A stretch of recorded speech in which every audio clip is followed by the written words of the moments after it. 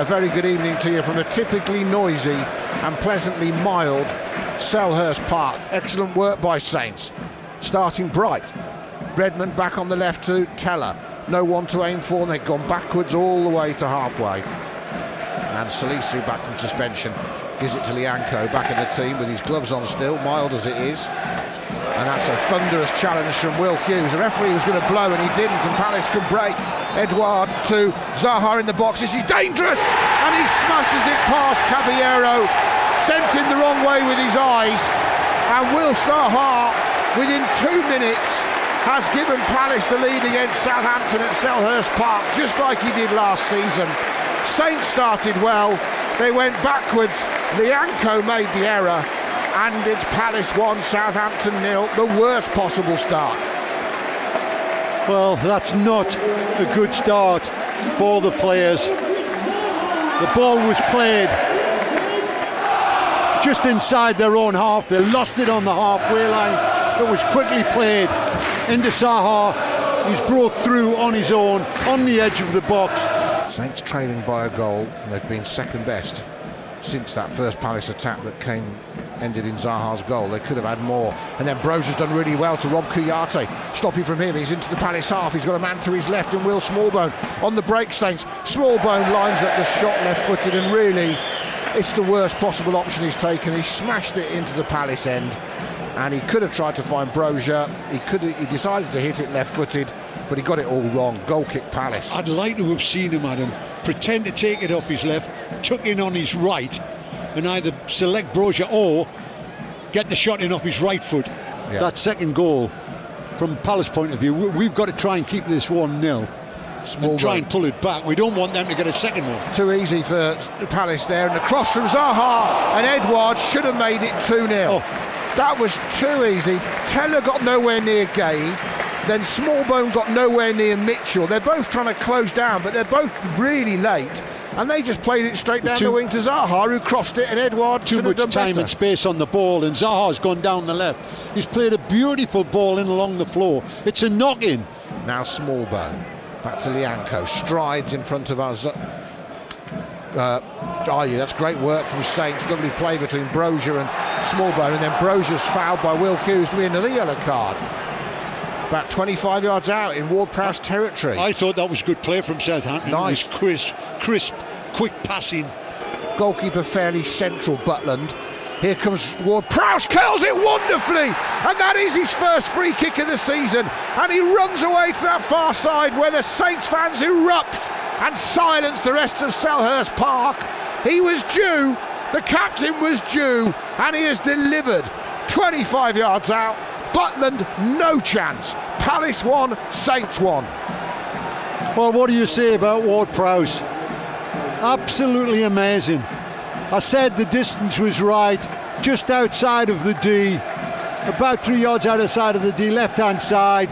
Goalkeeper took his position up his steps, right foot, over the top of the wall, into the back of the net, and it's the first real shot they've had on target, and it's put them back in the game. 1-1. Well, he says with relief.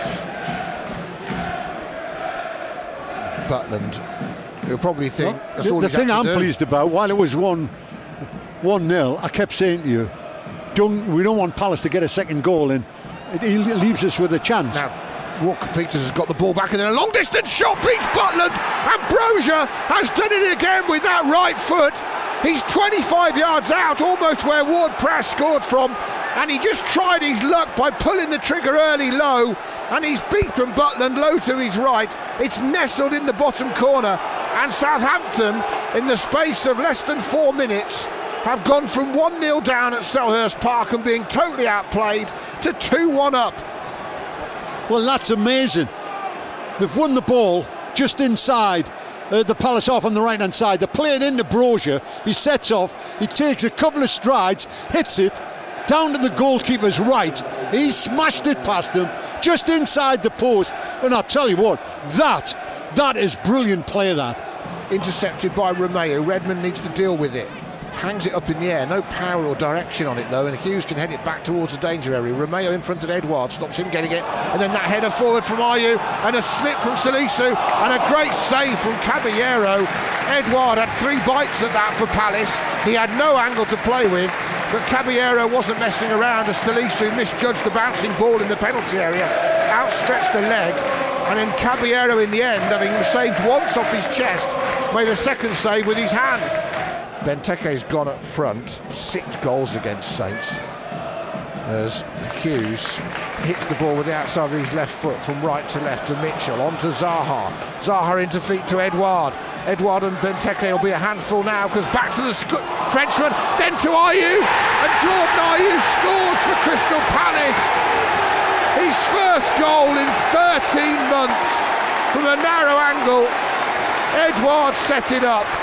Saints have been pegged back. James Ward-Prowse is arguing with the referee, but from close range, after the build-up from Zaha into Edouard's feet, Edouard had a couple of goes. James Ward-Prowse is waiting for VAR or something, but with 25 minutes of normal time to go, it is 2-2 on a really entertaining night at Selhurst Park between Palace and Southampton. But Palace are in the attacking third, and Ward's gone past Walcott too easily, curls it, and the hand from Caballero stopped it going towards Benteke.